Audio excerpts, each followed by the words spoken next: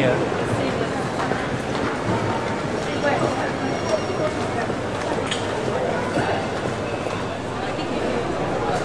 Welcome to London.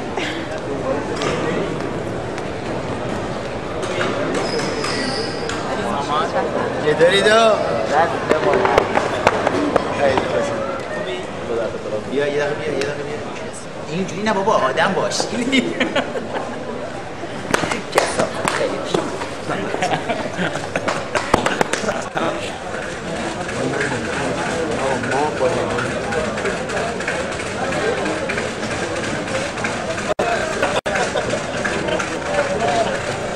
Office is just on top of Henry Jackson Society, where they have their offices. So, but these were the only two worthwhile, in their view, worthwhile opposition groups that they could talk to. The other ones were just a joke. All these silly monarchist groups, one or two people, you know, Hontori, one-member bands, you know, one-member parties, organisations. You know, these are not stupid people. They're not taking them as credible opposition. And this has been one of the problems. You talk to them, you said, yes, okay, we want to get rid of the Islamic Republic. Who's going to come there next? داستان MK به کل گذاشته شده کنار که خب این کاری که این مجموعه انجام میده با دولت‌های بزرگ میره صحبت میکنه، تو پارلمان‌های بزرگ میره برنامه میذاره. مثلا هم دیداری که با اسپانیا داریم پارلمان با مسئولین اونجا، این میتونه شروع باشه برای اینکه ما بریم، چون همینجوری ما مثلا ایتالیا رو تونستیم فعال کنیم، یه شروع باشه.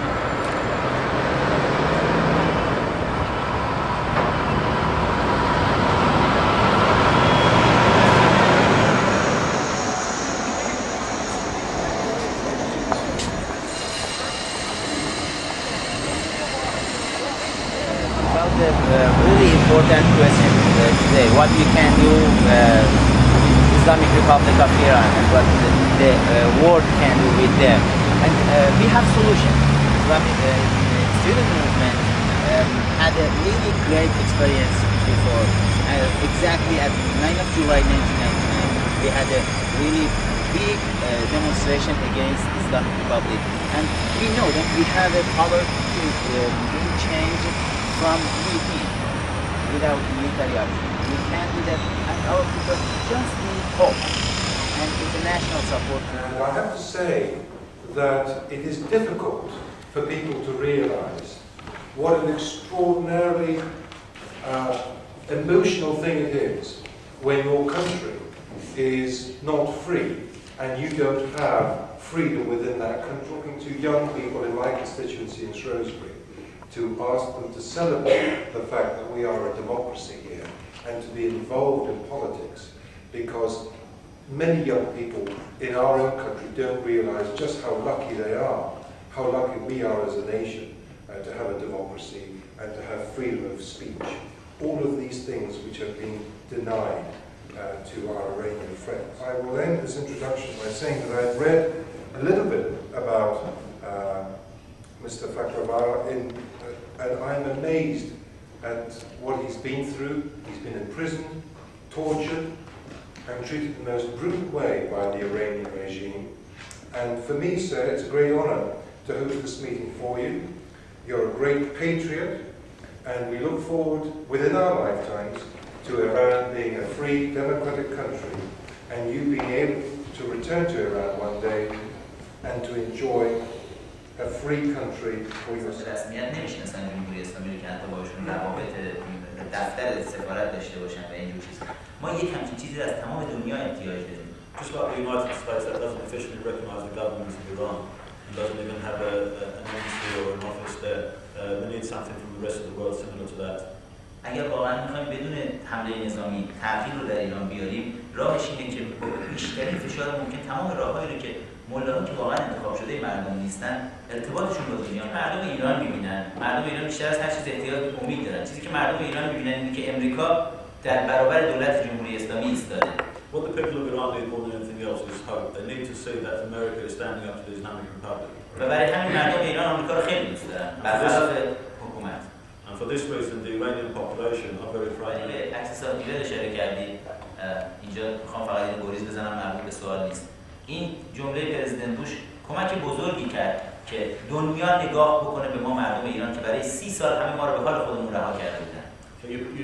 You mentioned the speech about the axis of evil, and I need to say here that that speech actually did help a lot to us by mentioning Iran as a member of the Axis of Evil. ماها که توی ایران بودیم، توی زندان بودیم، امید زیادی گرفتیم از اینکه حالا دنیا ما رو از حالت ایگنور خارج کرده و داره بهمون توجه میکنه. پس این اتفاق خواهد افتاد. Read a lot about women movement in Iran.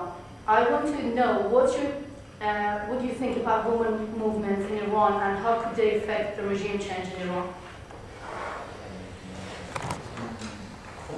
همه حرکت‌هایی که یعنی مجموعه اعتراضاتی که ایران هست نگاه‌هاشون رو روی جنبش دانشجویی و جنبش زنان فوکوس کردن. اگر نگاه بکنید دقیقاً به قوانین جمهوری اسلامی که قوانین اسلامیه که کاملاً محدود در قانون نگاه بکنید، زن مثل یک برده بهش نگاه میشه و زنای ایرانی که قبل از انقلاب تا پست‌های بالای دولتی میتونستن برن، نه مثل چیزی که الان دارن شو میکنن، بعد از همسران مسئولین میان میشینن کنارشون. And the Iranian women who had such high posts, official posts before the revolution. و میتونستن قدرت فکر خودشون و قدرت عملکرد خودشون نشون بدن، حالا فقط اجازه دارن صورتشون رو تا حدینشون. اگر الان دنیای بین‌الملل یک فشار سنگین رو وارد بکنه روی دولت جمهوری اسلامی نشون داده که هرچی بیشتر روش فشار وارد میکنه بیشتر عقب نشینی میکنه. این کارو میکنه. برای خود ما این اتفاق افتاد. هرچی بیشتر اسممون توی رسانه‌ها پیچید، بیرون بیشتر حمایتمون کردن، اونها فشار رو از روی ما برمی‌داشتن و این متاسفانه معکوس این تصور میشه.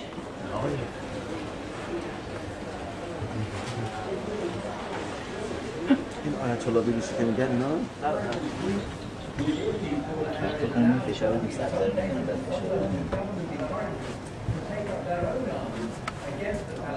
چیزی فلش ها یا No. Once you go beyond 6. So if I choose Syria, Lebanon, Iraqi. That's fine.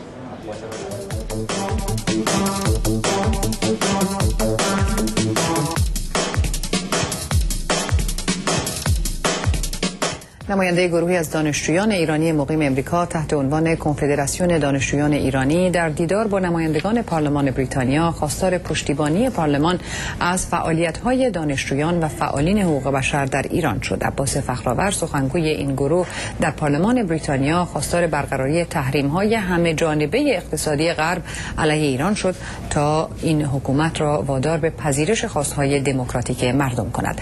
گزارش نازنین انصاری از لندن در این زمینه. های امروز با دانشجویان ایرانی چه بود؟ Well, we're very interested here in the House of Commons of meeting people like Mr. Fakhravar who دیدار با آقای فخرآور برای این بود که ما نمایندگان پارلمان مستقیما با مدافعان آزادی بیان و فعالان حقوق بشر گفتگو کنیم تا در جریان خواسته‌های مردم ایران قرار گرفته باشیم و همبستگی خود را با آنان اعلام داریم. از دیگر سو در زمینه ادامه محدودیت علیه بنیادهای دموکراتیک و ادامه سانسور رسانه‌ها حکومت ایران را به چالش بگیریم. از دیدار امروزتان چه آموختید؟ Well, we're going to be asking some parliamentary questions. ما آموختیم که برای برقراری دموکراسی و آزادی بیان در ایران مردم این کشور خواهان برقراری تحریم‌های همه‌جانبه و مؤثر بریتانیا علیه جمهوری اسلامی هستند. ما دریافتیم برای مقابله با محدودیت‌ها در ایران تحریم‌های سازمان ملل لازم است و بیگمان مؤثر خواهد افتاد. عباس فخرآور نماینده کنفدراسیون دانشجویان ایرانی در این زمینه گفت من دعوت شدم از طرف هنری جکسون سوسایتی برای اینکه بیایم و درباره خب ایده خودمون صحبت بکنیم که امروز توی دنیا بیشترین سوالی که داره توی پالیسی دنیا درباره حالا خاورمیانه ایران مطرح میشه اینه که چیکار باید کرد که بدون در واقع عنصر نظامی بتونیم تغییر رو در ایران ایجاد بکنیم.